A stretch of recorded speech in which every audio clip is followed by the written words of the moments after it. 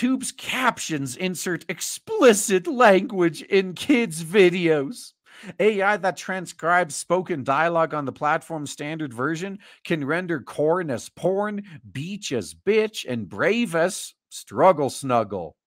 And why does this piss me off? Well, because anyone who's ever dealt with any AI whatsoever, it takes a lot of effort and a lot of time to get it trained up. It's never going to be perfect. Even humans mishear each other all the time. But the media, the sensationalist media, who's just looking for clickbait headlines to capitalize on outrage, might very well lead to the cancellation of this AI before it's even had a chance to properly develop. Oh, it made one mistake and put one naughty word in a video that a kid might have seen. It's the end of the world. If only the parents knew that kids were using these words like they were sailors on the school playground every damn day. But oh my God, little Billy saw the word porn in a YouTube video. Let's cancel this AI. Because we keep being overly concerned with the emotions of idiots, we're holding ourselves back. Like, this does piss me off quite a bit.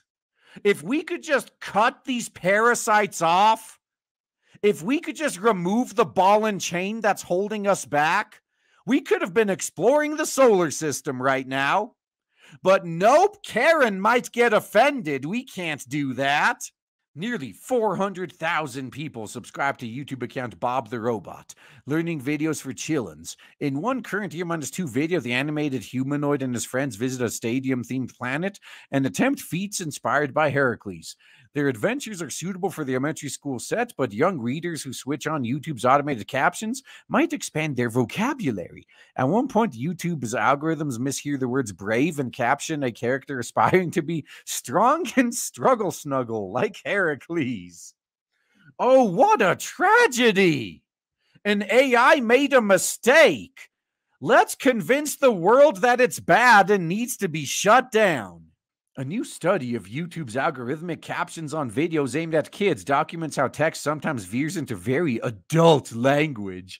In a sample of more than 7,000 videos from 24 top-ranked kids' channels, 40% displayed words in their captions found on a list of 1,300 taboo terms. Remember when it used to just be 7 words you can't say?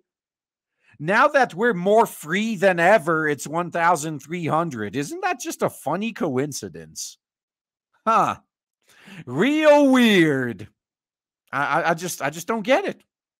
Now, in this entire study, not only does this double as outrage, like clickbaiting, I bet some waste of oxygen, useless degree-seeking college student did their entire dissertation on this.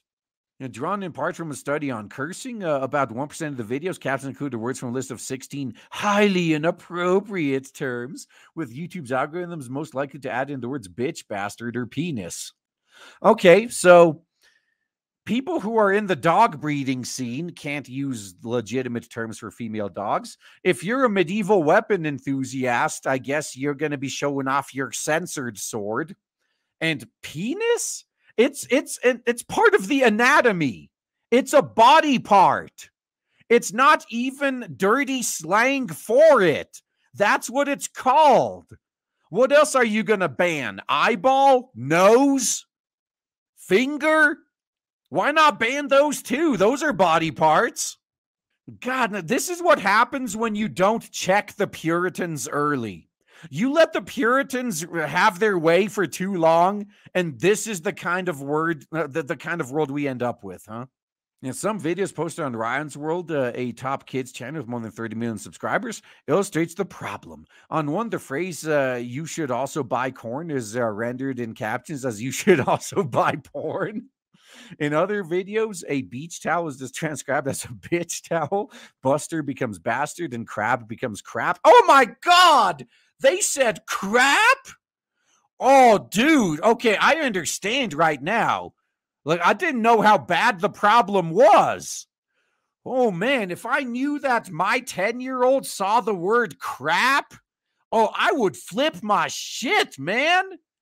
Dude, this is a serious problem. Never mind. I'm convinced. I can't believe they let kids hear the word crap. This is too far, man. We're going to have to write our congressman. And craft video, in a craft video making monster themed dollhouse features a bed for penis. Isn't that what like boxer shorts are basically? Oh God. Yeah, I'm literally shaking. Okay, so it may not be the case for all of you, but as someone who used to be a kid, I was saying way worse than all of the above in elementary school.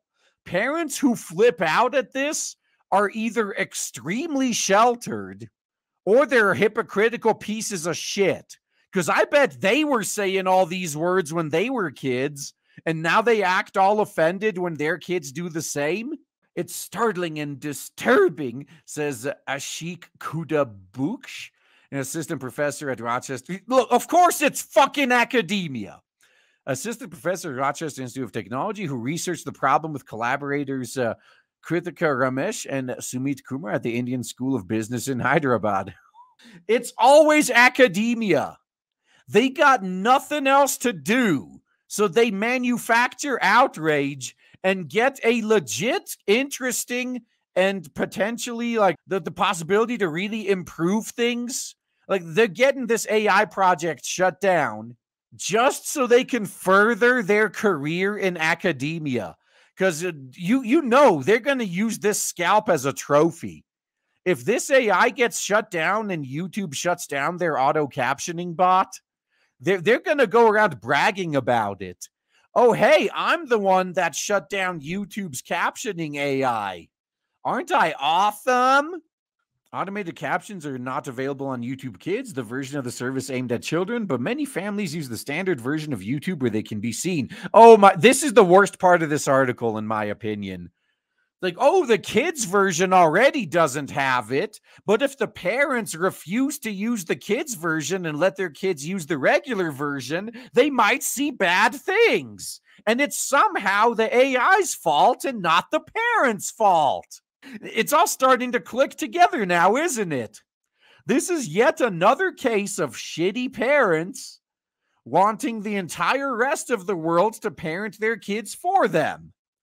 The Pew Research Center reported in Current Year -2 that 80% of parents to children 11 and younger said their child watched YouTube content, and more than 50% of the children did so daily. Good. That's where all the good stuff is. Kuda Books hopes the study will draw attention to a phenomenon that he says has gotten little notice from tech companies and researchers that he dubs inappropriate content hallucination, where algorithms add unsuitable material not present in the original content. Now, let me just full disclosure. Let me say this. As a content creator, I do support them actually fixing these bots, because let me look at it this way. If I said something that sounds a little bit too close to the dreaded power word N, and the bot thought I said it, I might get in trouble because of what the bot thought I said. If the bot thinks I used the dreaded power word N and someone flags it, and it goes through the review, and yeah, it's in the transcript, he said it. Now, it might win on appeal, but it could actually cause a lot of trouble for me and my channel if I got false flagged based on what an AI thought I said. Now, in my opinion, the solution would be cut the crap with banned words. If you're literally policing what words people are allowed to say, then you're a pathetic piece of fucking shit. So the solution would be to let people say what they want. But since that's not an option in the era of offended snowflakes, at the very least, they need to put a system in place so creators can't get in trouble what an auto transcript program did. Now, think of it as the flip side of the common observation that autocomplete on smartphones often filters adult language to a ducking annoying degree. And you want YouTube to do the same thing. See, this again, another horrible part of this article. Hey, you know that feature of autocorrect that everybody hates? We need that on YouTube too to protect the children from incompetent piece of shit parents. The benefits of speech to text are undeniable, but there are blind spots in the system that can require checks and balances. Yeah, just think of all the massive damage that a kid seeing the word crap can cause. Now, YouTube spokesperson Jessica Gibby said children under 13 are recommended to use YouTube Kids. Now, technically, you're legally not even allowed to use YouTube unless you're 13, by the way. At least you can't have an account. On the standard version of YouTube, she says the feature improves accessibility. We are continually working on improving automatic captions and reducing errors, she says. Now, this is a very funny thing to talk about because right now, the woke are going to fight amongst themselves. So now it's a fight between protect the chillins and increased accessibility for people with disabilities. Ready? Fight! Alafair Hall, a spokesperson for Pocket.watch, a children's entertainment studio that publishes Ryan's World content, said in a statement the company is in close and immediate contact with our platform partners such as YouTube who work to update any incorrect video captions. The operator of the Rob the Robot channel could not be reached for comment. Well, literally just let them modify their own captions and the problem will be solved. It's not that hard. So inappropriate hallucinations are not unique to YouTube or video captions. One Wired reporter found that the transcript of a phone call processed by Startup Trent rendered a word that I can't even say on YouTube, even though it's not inappropriate. A woman's name of Persian origin as a variant of power word N, even though it sounds distinctly different to the human ear. Yeah, remember those Japanese players that got banned for saying the word run because it sounds so too close to something Americans get offended by? This just makes the case for segregating the internet by region again. Maybe this whole global thing was a mistake. No, Trent CEO Jeffrey Kaufman says the service has a profanity filter that automatically redacts a very small list of words. The particular spelling of the word in Wired's transcript was not on the list, Kaufman said, but it will be added. People's entire jobs are trolling like this. That's what's sad. This is current year, guys.